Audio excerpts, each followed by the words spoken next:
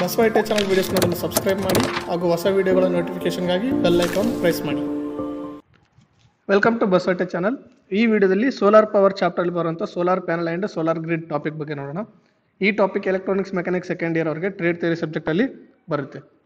So ಮೊದಲಿಗೆ solar panel ಏನು ಅಂತ ನೋಡೋದಾದರೆ, A group of electrically connected solar cells is called as solar panel.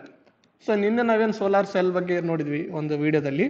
So ಅಂಥ ಸೆಲ್ಗಳನ್ನ electrical ಆಗಿ ಗ್ರೂಪಲ್ಲಿ ಕನೆಕ್ಟ್ ಮಾಡಿದರೆ, ಅಂದರೆ ಫಾರ್ ಎಕ್ಸಾಂಪಲ್ ಸೀರೀಸಲ್ಲಿ ಆಗಿರ್ಬೋದು, ಪ್ಯಾರಲಲ್ ಆಗಿರ್ಬೋದು, ಆ ಥರ ಸೋಲಾರ್ ಸೆಲ್ಸ್ನ ಕನೆಕ್ಟ್ ಮಾಡಿದರೆ ನಾವು ಅದಕ್ಕೆ ಸೋಲಾರ್ ಪ್ಯಾನಲ್ ಅಂತ ಕರಿತೀವಿ.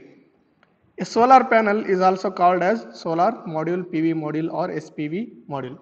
ಸೊ ಸೋಲಾರ್ ಪ್ಯಾನಲ್ಗೆ ಬೇರೆ ಬೇರೆ ಹೆಸರಿಂದ ಕೂಡ ಕರೀತಾರೆ. ಸೋಲಾರ್ ಮಾಡ್ಯೂಲ್ ಅಂತ ಕರೀತಾರೆ, ಪಿ ವಿ ಮಾಡ್ಯೂಲ್ ಅಂದರೆ ಫೋಟೋವೋಲ್ಟಾಯಿಕ್ ಮಾಡ್ಯೂಲ್ ಅಂತಲೂ ಕರೀತಾರೆ, ಎಸ್ ಪಿ ವಿ ಮಾಡ್ಯೂಲ್ ಅಂದರೆ ಸೋಲಾರ್ ಫೋಟೋವೋಲ್ಟಾಯಿಕ್ ಮಾಡ್ಯೂಲ್ ಅಂತಲೂ ಕರೀತಾರೆ.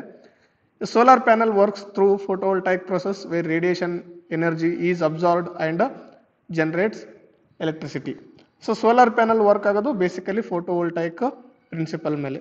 ಸೊ ಫೋಟೋವೋಲ್ಟಾಯಿಕ್ ಎಫೆಕ್ಟ್ ಪ್ರಿನ್ಸಿಪಲ್ ಮೇಲೆ. ಸೊ ಆ ಎಫೆಕ್ಟಲ್ಲಿ ಏನಾಗುತ್ತೆ ಅಂದರೆ ರೇಡಿಯೇಷನ್ ಲೈಟ್ ರೀತಿ ಇರೋಂಥ ರೇಡಿಯೇಷನ್ ತಗೊಂಡು ಅದು ಎಲೆಕ್ಟ್ರಿಸಿಟಿನ ಜನರೇಟ್ ಮಾಡುತ್ತೆ. ಸೊ ಅದೇ ಪ್ರಿನ್ಸಿಪಲ್ ಮೇಲೆ ಈ ಸೋಲಾರ್ ಪ್ಯಾನಲ್ಗಳು, ಸೋಲಾರ್ ಸೆಲ್ ಎಲ್ಲ ವರ್ಕ್ ಆಗುತ್ತೆ.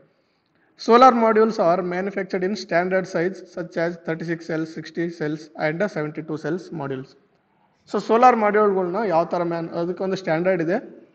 ಇದು ಮೊದಲು ಇದ್ದಂಥ ಸ್ಟ್ಯಾಂಡರ್ಡ್ಗಳು ಈಗೆಲ್ಲ ಬೇರೆ ಬೇರೆ ರೀತಿ ಬರುತ್ತೆ. ಸೊ ಮೊದಲಿದ್ದಂಥ ಸ್ಟ್ಯಾಂಡರ್ಡ್ಗಳು ನೋಡಿದರೆ ಒಂದು ಪ್ಯಾನಲಲ್ಲಿ 36 ಸೆಲ್ಸ್ ಇರ್ತಿತ್ತು, ಅಥವಾ 60 ಸೆಲ್ಸ್ ಇರ್ತಿತ್ತು, ಅಥವಾ 72 ಸೋಲಾರ್ ಸೆಲ್ಸ್ನ ಯೂಸ್ ಮಾಡಿ ಈ ಸೋಲಾರ್ ಪ್ಯಾನಲ್ಸ್ ಅಥವಾ ಸೋಲಾರ್ ಮಾಡ್ಯೂಲ್ಸ್ನ ಮಾಡ್ತಾಯಿದ್ರು. 36 ಸೆಲ್ಸ್ ಅಂದರೆ ಸೋಲಾರ್ ಸೆಲ್ 36 ಬಳಸಲಾಗಿರ್ತಿತ್ತು. 36 ಸೆಲ್ಸನ್ನು ಸೀರೀಸ್ ಮತ್ತು ಪ್ಯಾರಲಲ್ ಕಾಂಬಿನೇಷನಲ್ಲಿ ಬೇರೆ ಬೇರೆ ರೀತಿ ಕನೆಕ್ಟ್ ಮಾಡಲಾಗಿರ್ತಿತ್ತು.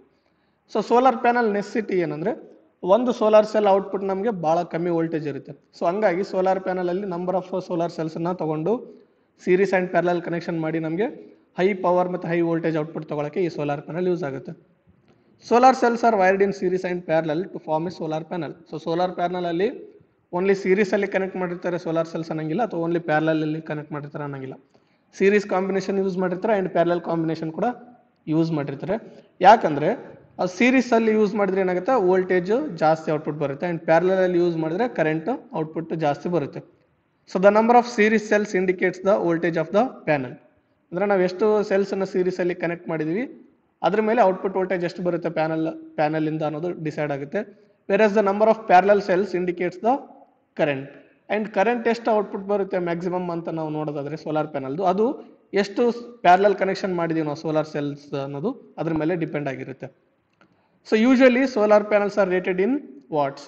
ಸೊ ಸೋಲಾರ್ ಪ್ಯಾನಲ್ನ ವಾಟ್ಸ್ ಅಥವಾ ವ್ಯಾಟ್ಸಲ್ಲಿ ಇಂಡಿಕೇಟ್ ಮಾಡ್ತಾರೆ, ಇಷ್ಟು ವ್ಯಾಟ್ ಸೋಲಾರ್ ಪ್ಯಾನಲ್ ಇದು ಅಂತ, which is the maximum output power that A solar panel can provide.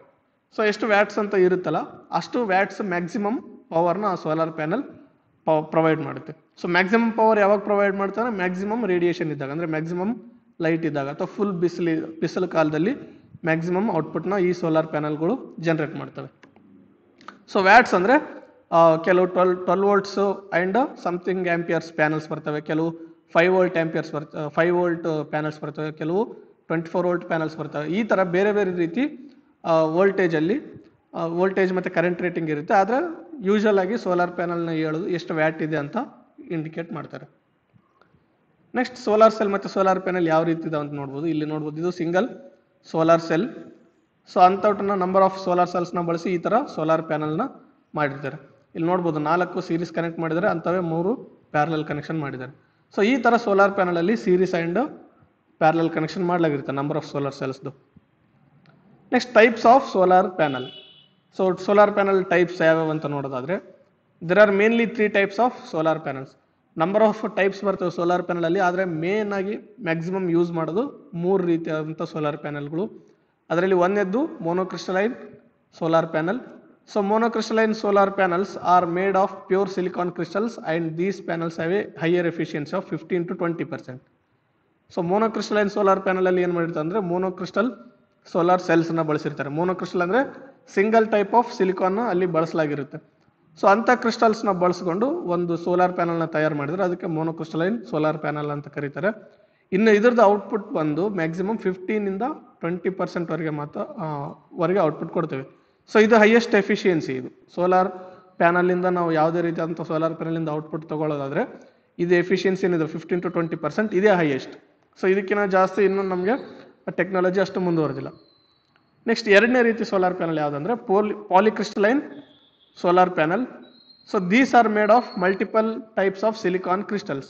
So ಈ ಪಾಲಿಕ್ರಿಸ್ಟಲೈನ್ solar panels ಏನಿದಾವ number of multiple types of silicon ಕ್ರಿಸ್ಟಲ್ನ ಬಳಸಿ ಮಾಡಿರ್ತಾರೆ. ಅಂದರೆ ಬೇರೆ ಬೇರೆ ರೀತಿಯಾದಂಥ ಸಿಲಿಕಾನ್ ಕ್ರಿಸ್ಟಲ್ಗಳನ್ನ ಬಳಸಿ ಈ ಪಾಲಿಕ್ರಿಸ್ಟಲೈನ್ ಸೋಲಾರ್ ಪ್ಯಾನಲ್ನ ಮಾಡಿರ್ತಾರೆ. ಒಂದೇ ರೀತಿಯಲ್ಲಿ ಒಂದೇ ಕ್ರಿಸ್ಟಲ್ನ ಇಲ್ಲಿ ಬಳಸಲಾಗಿರಲ್ಲ, number of types of crystals ಬಳಸಲಾಗಿರುತ್ತೆ. These panels have a lower efficiency than monocrystalline panels of 13 to 16%.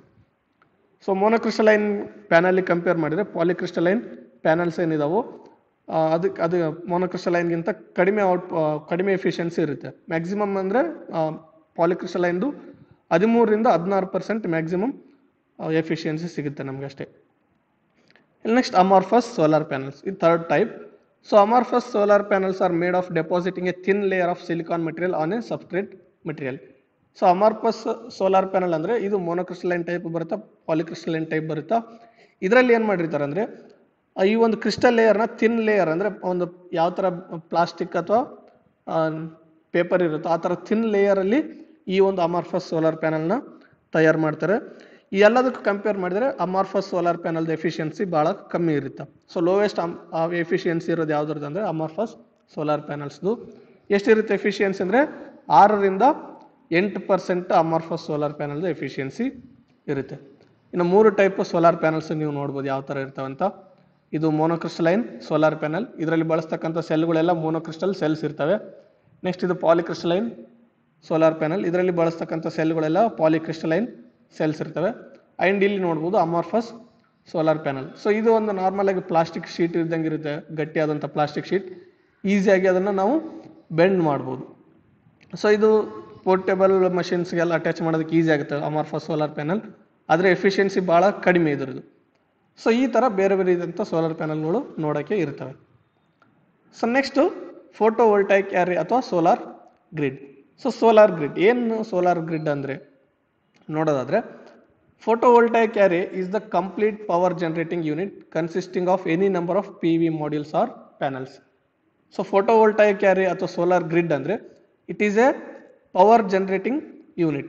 ಅಂದರೆ ಯಾವುದೋ ಒಂದು ಮನೆಗೆ ಅಥವಾ ಯಾವುದೋ ಒಂದು ಬಿಲ್ಡಿಂಗಿಗೆ ಬೇಕಾದಂಥ ಪವರ್ನ ಕಂಪ್ಲೀಟ್ ಆಗಿ ಜನರೇಟ್ ಮಾಡಿದರೆ ಅಂಥ ಒಂದು ಗ್ರಿಡ್ಗೆ ಸೋಲಾರ್ ಗ್ರಿಡ್ ಅಥವಾ ಫೋಟೋವೋಲ್ಟೈಕ್ ಆ್ಯರೆ ಅಂತ ಕರಿತೀವಿ. ಸೊ ಇಲ್ಲಿ ಯಾವುದೇ ರೀತಿಯಾದಂಥ ಕನ್ವೆನ್ಷನಲ್ ಪವರ್ ಸಪ್ಲೈನ ಬಳಸಿರಲ್ಲ, ಓನ್ಲಿ ಸೋಲಾರ್ ಮಟೀರಿಯಲ್ಸ್ನ ಬಳಸೇ ಮಾಡಿರ್ತಾರೆ, ಅಂದರೆ ಸೋಲಾರ್ ಪ್ಯಾನಲ್ಗಳನ್ನ ಬಳಸೇ ಮಾಡಿರ್ತಾರೆ. So it consist of any number of P V modules R panels. So ಅದರಲ್ಲಿ number of P V modules ಮತ್ತು ಸೋಲಾರ್ ಪ್ಯಾನಲ್ಸ್ ಅಥವಾ ಪಿ ವಿ ಮಾಡ್ಯೂಲ್ಸ್ ಅಥವಾ ಸೋಲಾರ್ ಪ್ಯಾನಲ್ಸ್ನ ಬಳಸಲಾಗಿರುತ್ತೆ. ಯಾವ ಥರ ನಂಬರ್ ಆಫ್ ಸೆಲ್ಸ್ ಬಳಸಿ ಸೋಲಾರ್ ಪ್ಯಾನಲ್ ಮಾಡಿರ್ತಾರೋ, ಒಂದು ಸೆಲ್ ಔಟ್ಪುಟ್ ವೋಲ್ಟೇಜ್ ಅಥವಾ power ಸಾಕಾಗಲಾರ್ದಾಗೆ solar ಪ್ಯಾನಲ್ನ ನಾವಲ್ಲಿ ಬಳಸ್ಕೊಳ್ತೀವಿ. ಅಂದರೆ ನಂಬರ್ ಆಫ್ ಸೆಲ್ಸ್ ಇರ್ತದೆ, ಅದರಲ್ಲಿ ಜಾಸ್ತಿ ಔಟ್ಪುಟ್ ಬರುತ್ತೆ, ಜಾಸ್ತಿ ಪವರ್ ಕೂಡ ಸಿಗುತ್ತೆ ನಮ್ಗೆ ಅದರಿಂದ. ಸೊ ಅದೇ ರೀತಿ ಒಂದು ಪ್ಯಾನಲಿಂದ ನಮ್ಗೆ ಔಟ್ಪುಟ್ ಸಾಕಾಗಿಲ್ಲ ಅಂದರೆ ಅವಾಗ ನಾವು ಸೋಲಾರ್ ಗ್ರಿಡ್ ಮಾಡ್ಕೋಬೋದು ಅಥವಾ ಫೋಟೋ ವೋಲ್ಟೈಕ್ ಆ್ಯರೆನ ಮಾಡ್ಕೋಬೋದು. ಇಲ್ಲಿ ಏನಾಗುತ್ತೆ ಅಂದರೆ ಒಂದು ಪ್ಯಾನಲ್ ನಮ್ಗೆ ಔಟ್ಪುಟ್ ಸಾಕಾಗಲಾರ್ದಾಗ ಮಲ್ಟಿಪಲ್ ಸೋಲಾರ್ ಪ್ಯಾನಲ್ಸನ್ನು ನಾವು ಸೀರೀಸ್ ಮತ್ತು ಪ್ಯಾರಲಲ್ ರೀತಿಯಲ್ಲಿ ಕನೆಕ್ಷನ್ ಮಾಡಿದಾಗ ನಂಬರ್ ಆಫ್ ಔಟ್ಪುಟ್ ಪವರು ಜಾಸ್ತಿ ಆಗುತ್ತೆ. Assemblies of solar cells are used to make solar modules. One or more solar panels are typically put together on a rack that faces the sun called an array. So solar panel ಅಂದರೂ solar ಸೆಲ್ಸಿಂದ ಮಾಡಿರ್ತಾರೆ. So ಈ solar ಪ್ಯಾನಲ್ಗಳನ್ನ number of solar ಪ್ಯಾನಲ್ನ ತೊಗೊಂಡು ನಾವು ಒಂದಕ್ಕೊಂದು electrical ಆಗಿ connect ಮಾಡಿದರೆ ಸೀರೀಸಲ್ಲಿ ಅಥವಾ parallel ಆಗಿ ಕನೆಕ್ಟ್ ಮಾಡಿ ಅದನ್ನು ಸೂರ್ಯನ ಬಿಸಿಲು ಬೀಳಂಗೆ ಮುಖ ಮಾಡಿಟ್ರೆ ಅದಕ್ಕೆ ನಾವು ಸೋಲಾರ್ ಗ್ರಿಡ್ ಅಥವಾ ಫೋಟೋ ವೋಲ್ಟೈಕ್ ಆ್ಯರೆ ಅಥವಾ ಸೋಲಾರ್ ಆ್ಯರೆ ಅಂತ ಕರಿತೀವಿ. So the array generates direct current electrical power. So solar cell ಏನಿದೆ basic element, solar ಪ್ಯಾನಲ್ದು basic element solar cell.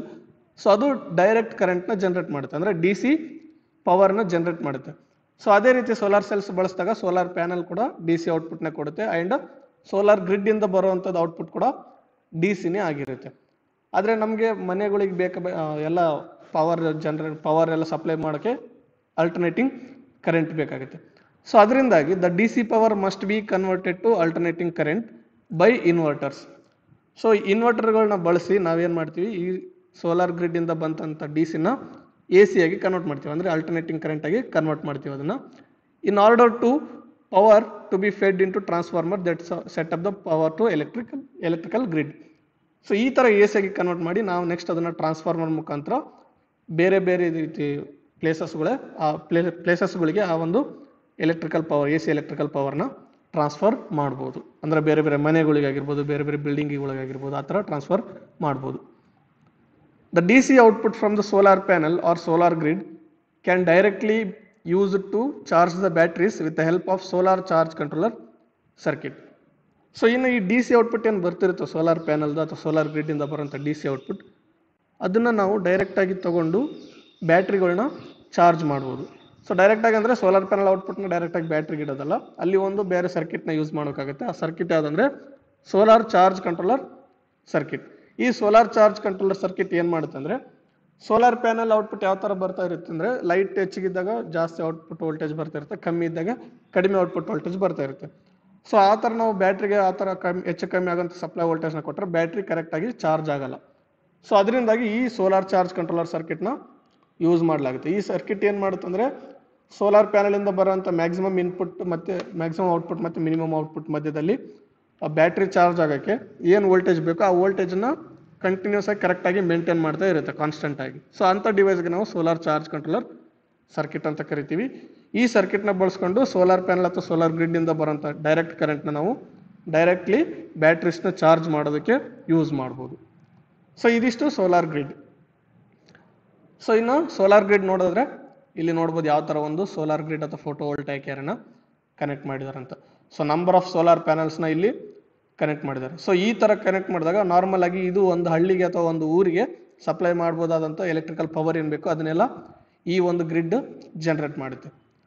So ಈಗ ಆಲ್ಮೋಸ್ಟ್ ಫ್ಯೂಚರಲ್ಲಿ ಎಲ್ಲ ಕೂಡ ನಮಗೆ ಕೋಲ್ ಅಂದರೆ ಕಲ್ಲಿದ್ದಲು ಸಿಗ್ತಾ ಇಲ್ಲ. ಸೊ ಅದರಿಂದ ಜನ್ರೇಟ್ ಮಾಡಿದ್ರೆ ಪರಿಸರ ಕೂಡ ಭಾಳ ಹಾನಿ ಆಗುತ್ತೆ. ಸೊ ಅದರಿಂದಾಗಿ ಆಮೇಲೆ ಕೋಲ್ ಖಾಲಿ ಆದಮೇಲೆ, ಕಲ್ಲಿದ್ದಲು ಸಿಗೋದು ಖಾಲಿ ಆದಮೇಲೆ ಅದರಿಂದ ಪವರ್ ಜನ್ರೇಟ್ ಮಾಡೋಕ್ಕೆ ಆಗಲ್ಲ.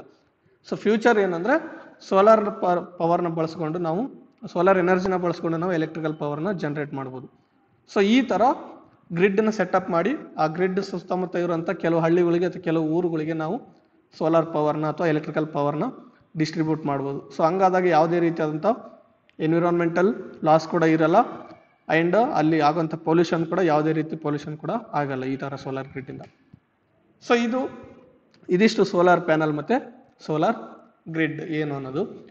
ಸೊ ಮುಂದಿನ ವಿಡಿಯೋದಲ್ಲಿ ಯಾವ ಥರ ಒಂದು ಸೋಲಾರ್ ಪ್ಯಾನಲನ್ನು ನಾವು ಸೋಲಾರ್ ಪ್ಯಾನಲ್ ಮತ್ತು ಸೋಲಾರ್ ಚಾರ್ಜ್ ಕಂಟ್ರೋಲರ್ ಸರ್ಕಿಟ್ನ ಬಳಸ್ಕೊಂಡು ಒಂದು ಬ್ಯಾಟ್ರಿನ ಯಾವ ರೀತಿ ಚಾರ್ಜ್ ಮಾಡ್ಬೋದು ಅಂತ ಮುಂದಿನ ವಿಡಿಯೋದಲ್ಲಿ ನೋಡೋಣ. ಸೊ ಈ ವಿಡಿಯೋ ನಿಮ್ಗೆ ಇಷ್ಟ ಆಗಿದ್ರೆ ಲೈಕ್ ಮಾಡಿ, ಶೇರ್ ಮಾಡಿ, ಮತ್ತು ಬಸವ ITI ಚಾನಲ್ನ ಸಬ್ಸ್ಕ್ರೈಬ್ ಮಾಡಿ. ಪಕ್ಕದಲ್ಲಿರುವಂಥ ಪಕ್ಕದಲ್ಲಿರುವಂಥ ಬೆಲ್ ಐಕಾನ್ ಪ್ರೆಸ್ ಮಾಡಿ, ಆಲ್ ಅಂತ ಚೂಸ್ ಮಾಡಿ. ಸೊ ಈ ಥರ ಮಾಡೋದ್ರಿಂದ ನಾವು ಅಪ್ಲೋಡ್ ಮಾಡೋಂಥ ಪ್ರತಿಯೊಂದು ವಿಡಿಯೋ ನೋಟಿಫಿಕೇಶನ್ ಕೂಡ ನಿಮ್ಮ ಮೊಬೈಲ್ಗೆ ಬಂದು ತಲುಪುತ್ತೆ. Thank you.